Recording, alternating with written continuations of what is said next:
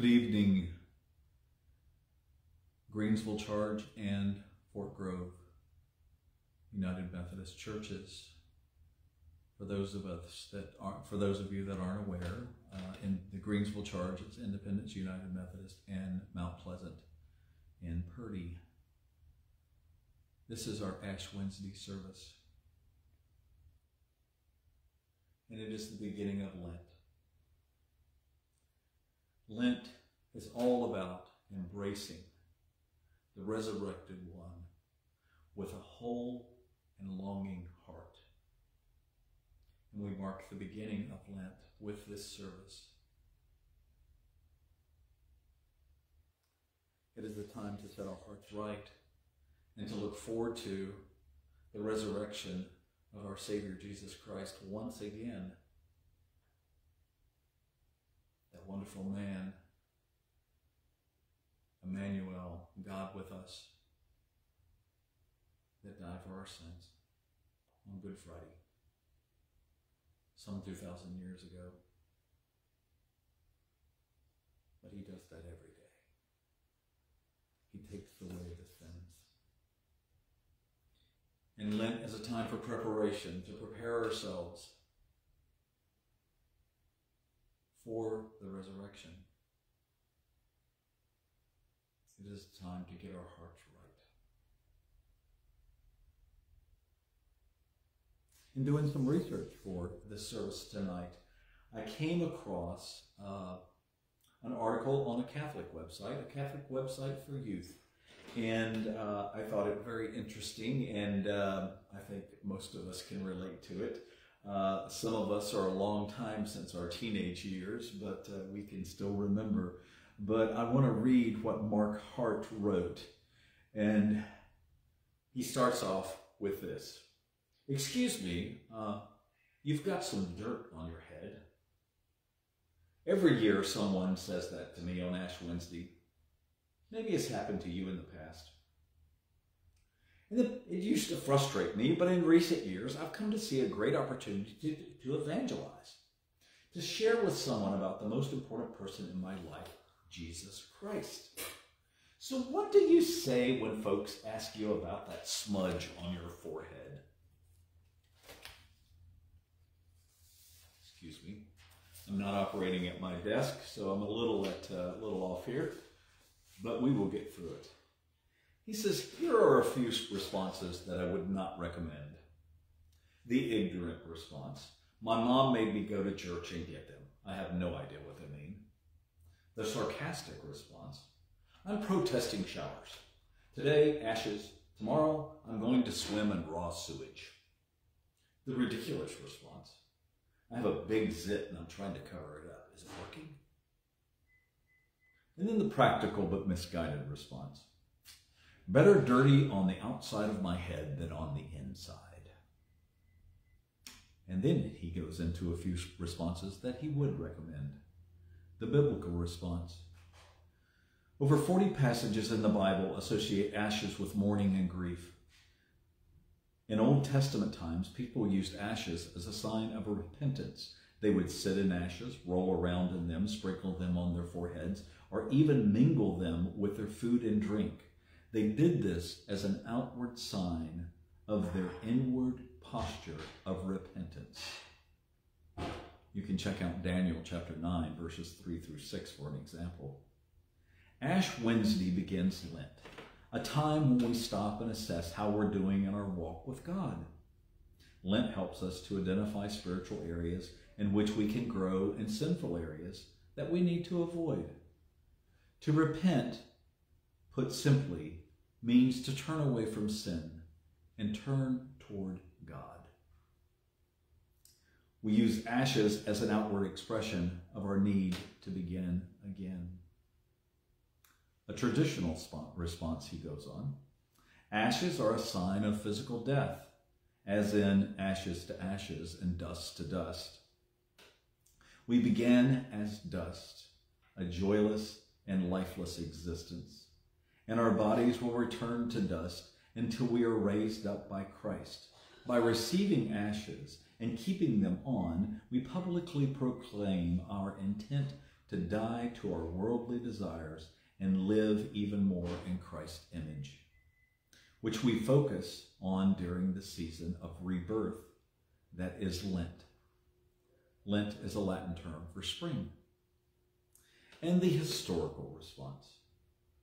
For over 1,200 years, on the Dies Cerarum, the Day of Ashes, faithful followers have approached the altar and received ashes upon their foreheads. These ashes are made from the burnt palm fronds that were blessed on Palm Sunday the year before. The ashes are sprinkled with holy water, usually fragranced with incense, blessed using 4 prayers that are thousands of years old.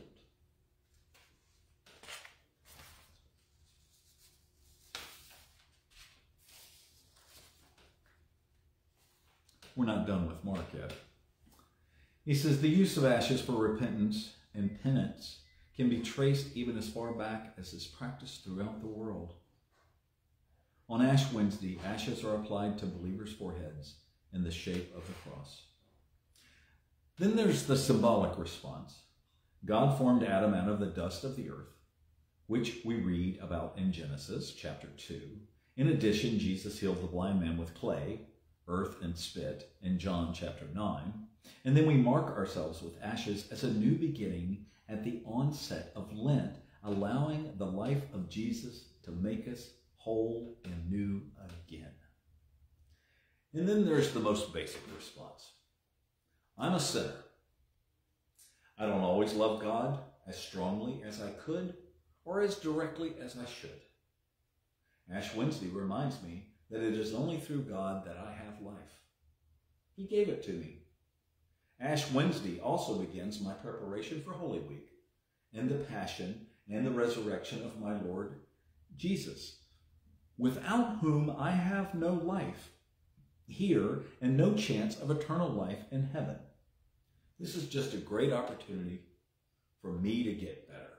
Thanks for asking. And he closes with this. Now remember, this is a teenager.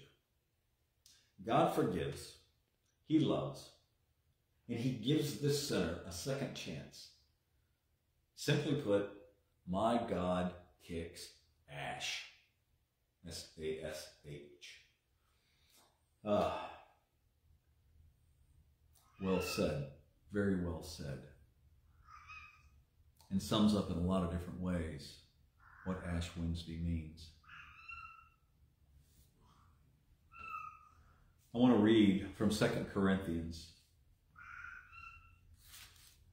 starting in chapter 5 at verse 20. So we are Christ's ambassadors, Paul says. God is making his appeal through us. We speak for Christ when we plead, come back to God. For God made Christ, who never sinned, to be the offering for our sin, so that we could be made right with God through Christ. Now continuing in chapter 6. As God's partners, we beg you not to accept this marvelous gift of God's kindness and then ignore it. For God says, at just the right time I heard you, and on the day of salvation I helped you. Indeed, the right time is now. Today is the day of salvation. We live in such a way that no one will stumble because of us, and no one will find fault with our ministry. In everything we do, we show that we are true ministers of God. We patiently endure troubles and hardships and calamities of every kind. We have been beaten, put in prison, faced angry mobs, worked to exhaustion, endured sleepless nights, and gone without food. We prove ourselves by our purity, our understanding, our patience, our kindness, by the Holy Spirit within us, and by our sincere love. We faithfully preach the truth. God's power is working in us. We use the weapons of righteousness in the right hand for attack and the left hand for defense. We serve God whether people honor us or despise us, whether they slander us or praise us. We are honest. but they know us. They call us impostors. We are ignored even though we are well known. We live close to death, but we are still alive. We have been beaten, but we have not been killed. Our hearts ache, but we always have joy. We are poor, but we give spiritual riches to others. We own nothing, and yet we have everything. That is who we are as Christians. We can own nothing and have everything just by giving ourselves to Christ in the best way we can today. That's what it's about, the best way we can today. So we come together on Ash Wednesday, the beginning of Lent, in this season when we prepare.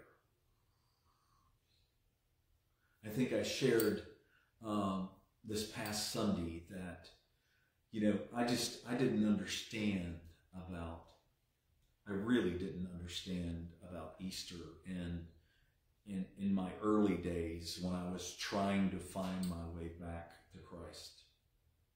And, I just didn't understand all those things and how much it meant. And I didn't understand Good Friday and that Easter was the resurrection and that's what it was all about. I didn't understand those things. And now I do. I do with such love. Because it is so important what Christ did for us. He was resurrected on the third day so that he could live forever. A little voice was telling me to explain to you about those 3 days. Good Friday is the day Jesus died, and well, if we count the days the way we would count days, he would have been resurrected on the second day and not the third day. Well, understanding the Jewish calendar, so Friday around noon is when he died, and that would have been day 1. And then the second day started at sunset on Friday and ended on sunset on Saturday, so that's day 2. And then, of course, Sunday started at sunset on Saturday, and that'll be the third day. I got asked that question by a young lady at Matthew's Chapel when I was there, and I didn't have the answer. But just in case you didn't know that, I know most of you watching right now didn't know that, and but I always like to explain it because we have well over 100 people that watch us every week, and some of them are new believers, and so they need to understand. Unfortunately, we're not together so that you can receive the mark, but the mark is no less important. You see, some have pointed out that Ash Wednesday is one of the few times when we, the followers of Jesus, are marked in a visible way. And it is both humbling and exhilarating. It is both rending of the heart and claiming the promise. The ashes remind us of our mortality and our sinfulness, but they don't crush us to the floor. They are applied with a sense of hope and the confidence in the promise that brings us to this very moment. To this very moment. I ask you this Lenten season to choose something to fast from. It doesn't have to be food. But whatever it is that you fast from, you replace the time that you would have spent on that thing. I'll give you an example. One of my youth at the Korean church, when Donna served there, he gave up video games. He played video games 4 hours a day, and he agreed to give up 2 hours, and to take those 2 hours that he wasn't playing video games and read his Bible. He was very reluctant. He really was very reluctant to give up his 4 hours of video games. Now understand, this is a young man who not only goes to school and gets straight A's, he is also a musician, and he practices his music on a daily basis, and a really good kid. So, and he got plenty of sleep each night. But after 1 week of giving up the video games for 2 hours, he gave them up altogether. And he replaced that time with studying the Bible. Really good kid, Chris. So that's the idea. And it's not to make a change for just these 40 days. It's 40 days, not counting Sundays, so it's really 46. It's to make a permanent change in your life. You can choose something to make a permanent change in your life. It's up to you. What is a sacrifice for one may not be a sacrifice for another. So it is not ours to judge what others are using for their fast. But choose something, please. I'm going to try something. And I hope this is going to work. I practiced it. Kind of worked. But it is that time when we do impose the ashes. And I can't be with you to impose the ashes. But I'm going to try this.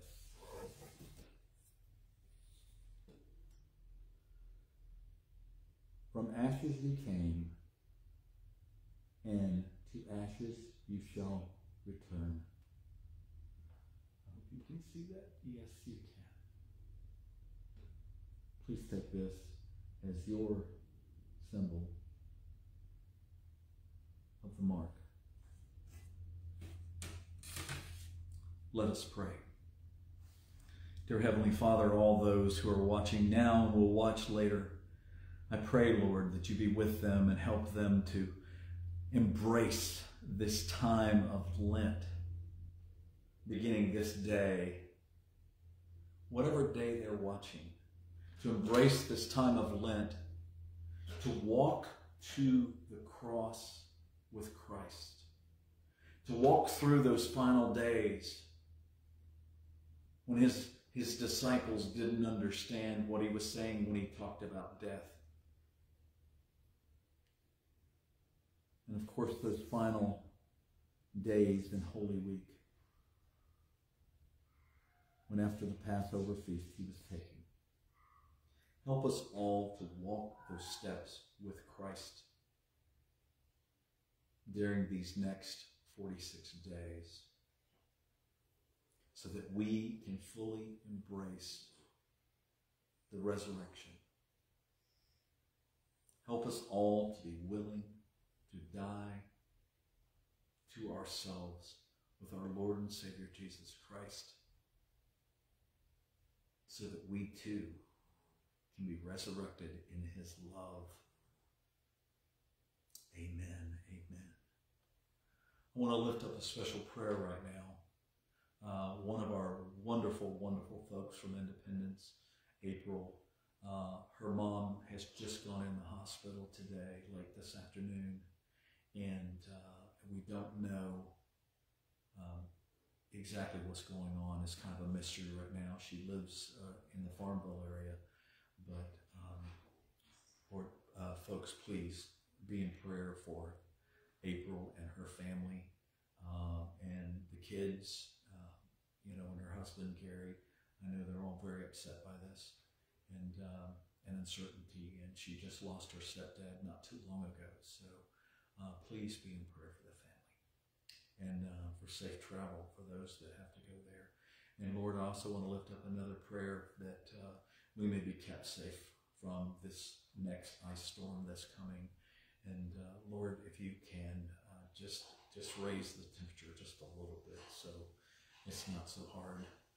And people that were hit really hard before are going to be, looks like they're going to be hit hard again, Lord. And I pray that you keep the power on and keep the water flowing for all those in the affected area, and for those that might have to travel, Lord, find a way that they don't, because nobody can drive on ice. Amen. Amen. God bless you all, and thank you for joining us.